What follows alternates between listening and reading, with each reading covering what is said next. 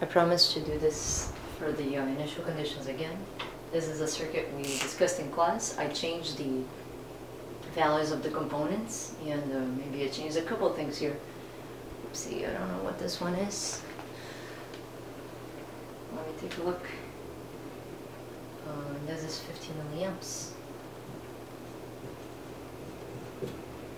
And there are two switches here. So we need to find IL and VC for t less than 0.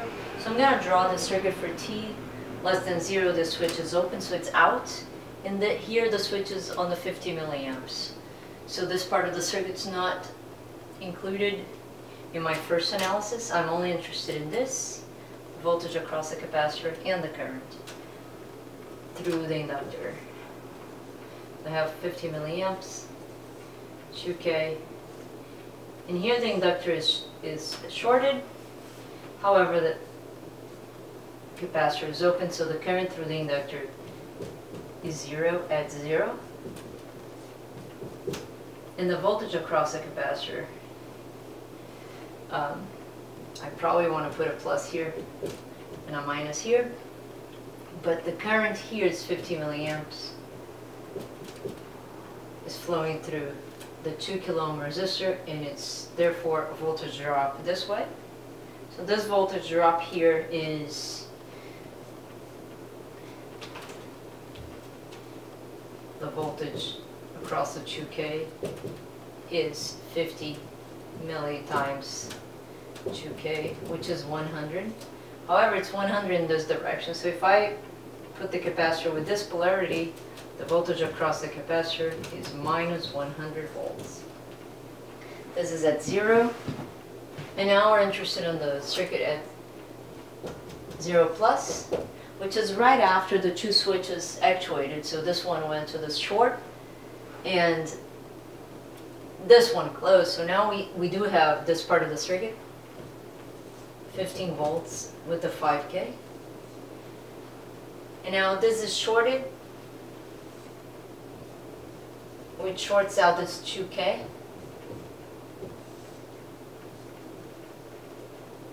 And I'm putting this inductor here. This 2K is going to come out, and it's going to be much simplified.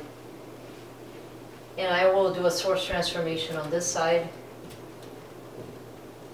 so that all three are in parallel. So this now is my 5K.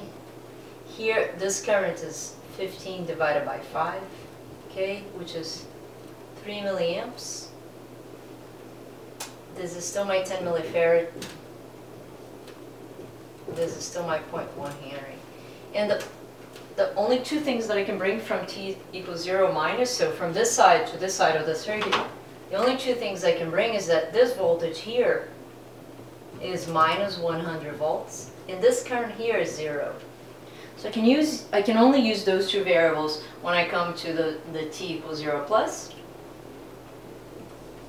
I can only guarantee this and this, and my interest is to find dVC at 0 dt and DIL at 0 dt.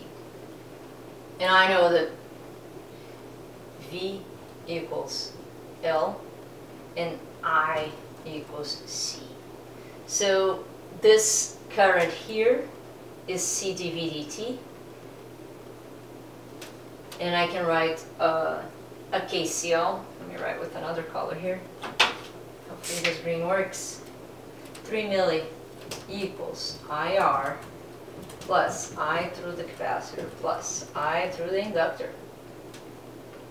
And now I can use Ohm's law for the IR, which is this voltage divided by 5K, so it's minus 100 divided by 5K. The current through the capacitor is C, 10 milli, dVC dt. And the current through the inductor at 0 plus is 0, as we have written here. So this is 20 milli. 3 milli equals minus 20 milli plus 10 milli dVc dt. And this is minus 23 divided by 10. So dVc dt at 0 is minus 2.3 volts per second.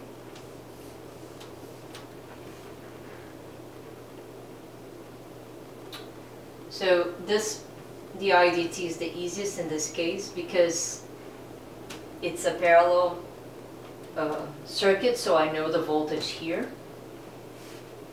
So the voltage across the capacitor is the same as the voltage on the inductor, which is L di dt. And at 0, I have this as minus 100, so minus 100 is 0.1 dIL dt. So at 0 plus dIL at 0 is minus 1000 amps per second. So those are the 4 initial conditions for this circuit.